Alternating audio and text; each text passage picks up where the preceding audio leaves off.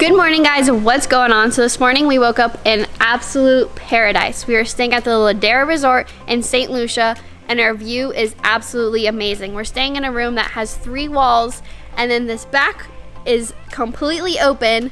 We have our own private pool and this is our view. Absolutely spectacular. Vic, tell us what we got going on here. So you got the Caribbean Sea right there and then you have these 2 structures called the pittons. That is the petite pitton and the gross pitton over there, and honestly the most incredible view I've ever seen. Absolutely breathtaking. It's nothing I've ever seen. We were looking at pictures before we came here and the pictures don't do it justice whatsoever.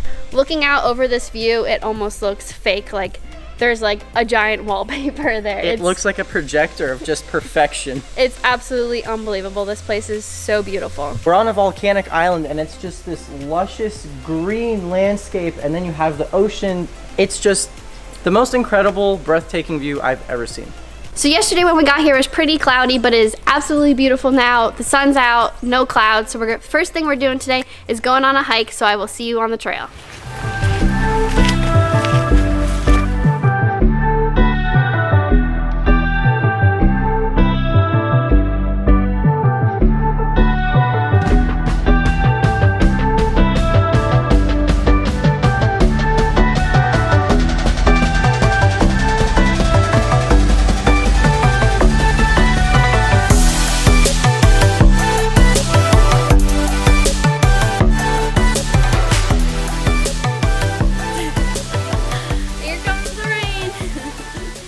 Well, the last thing I said was that it was a beautiful sunny day and the whole climb up this hill, it's been raining on and off, but it's still absolutely beautiful. We made it to the top of the hill. We're about 1,000 feet up and we have the best view of the pittons right now. I think the best view on the whole island.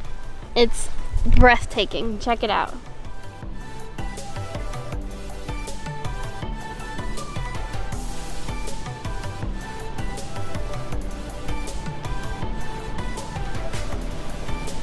Vic, do you want to climb that next?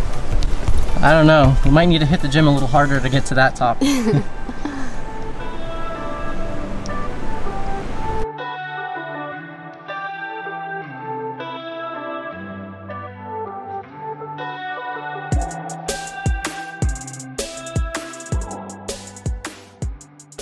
So down at the bottom between those mountains is actually Sugar Beach. And I'm guessing it's called Sugar Beach because the sand is looks pure white. So it looks like the reef is just outside of the beach. So we're actually gonna try to snorkel and go off the beach later today. So hopefully the weather stays nice so we can do that. But I don't know if you can tell, but it really does look like the reef is, I don't know, less than 20 feet off of the beach down there. So we actually have our tour guide Eustace showing us around and we're gonna go to a different part of the mountain to get a different view of the mountains behind us. Whoa, I got a bunch of stickers on my legs.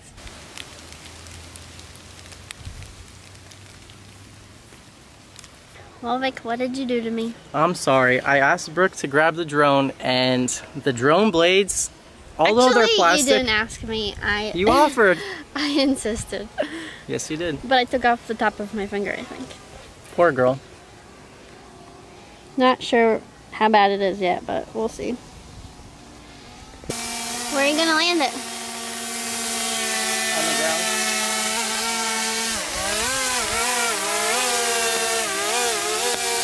These things are dangerous. Yeah. It's okay, we only have 1 injury. Time to go back down.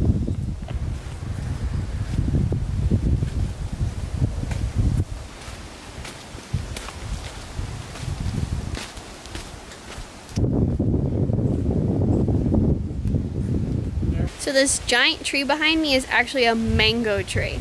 I've seen a lot of mango trees, but none this big. This is insane. This is the biggest mango tree, biggest and oldest mango tree on the island, and it still bears fruit during season. Check this thing out. Look how big that is. 200 years old? Wow.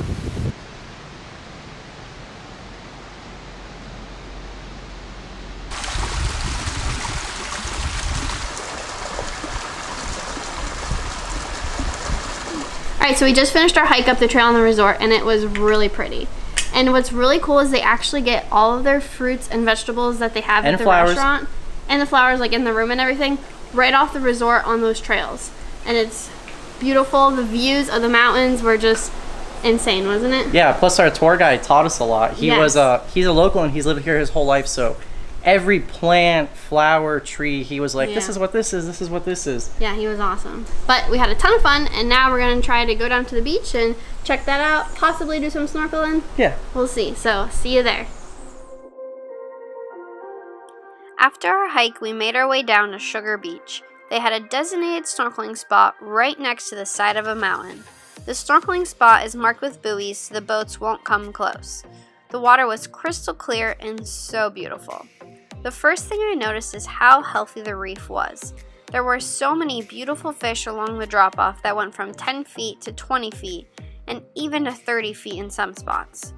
At first, I was skeptical about diving this close to the beach and finding fish, but my opinion quickly changed at how beautiful this reef was.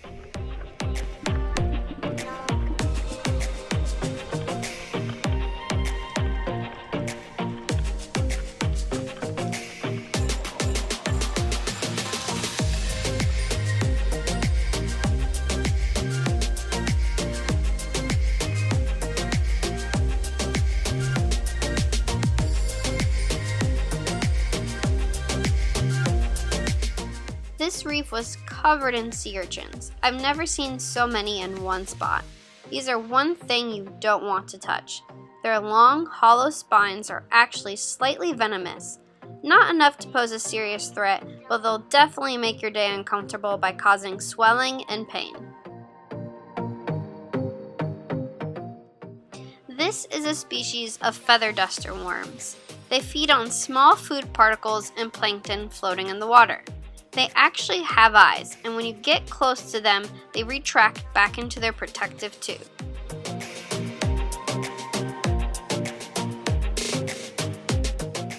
The fact that we are diving between mountains right now is incredible. The only time I've ever seen mountains is when snowing, so the fact that we're diving next to them is awesome, isn't it? In a tropical location, the water drops off so fast here. The amount of fish. It's so pretty. The water's crystal clear, and there's so many fish. There's a huge one right next to us. Just look at this. Just absolutely amazing. So we're snorkeling at Sugar Beach right now. This pair of black and white striped fish are banded butterfly fish. They have very small mouths, which is perfect for scavenging reefs looking for worms and soft tissue on corals.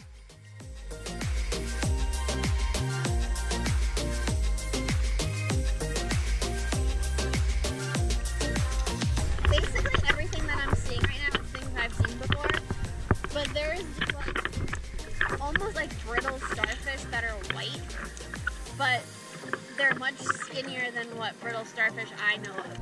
I have no idea what they are, but they're everywhere. So, as I was saying, there was one thing on that reef that I've never seen before, and it was everywhere.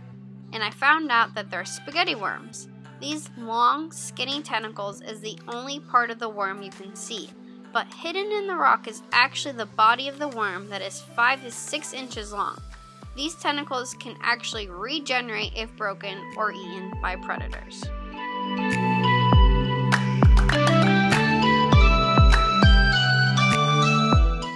This little guy is a peacock flounder. Adults can change color to help them blend in with the ocean bottom. But as flounders are developing, they're actually born with an eye on both sides of their body. And as they grow, one eye migrates to the other side of the head.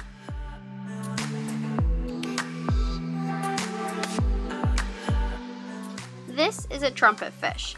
They can grow up to 3 feet, and they actually have specialized color cells that allow them to change color to better match their surroundings. This helps them in sneaking up on their prey, such as shrimp and small fish.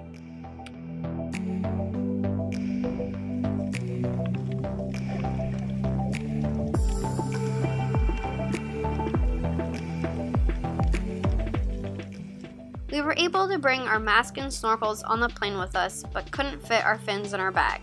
I thought it would be fine to snorkel without them, but let me tell you, diving without fins is no joke.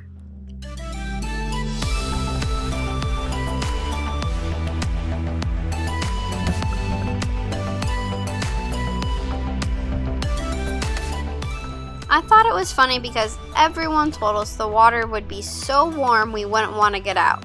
But being the Florida girl I am, I thought it was freezing. I got out and my teeth were chattering and I had to warm up in the sun. We found a local who was making angelfish from pieces of palm tree branches.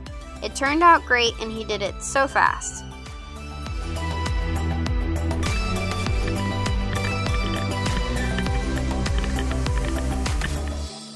St. Lucia is an absolutely beautiful place, and the Ladera Resort we stayed in can only be described as perfect. I can't wait to show you more from our trip, including the 2 best catches of my life. As always, thank you guys so much for watching, and stay tuned for more videos. I promise you won't want to miss out.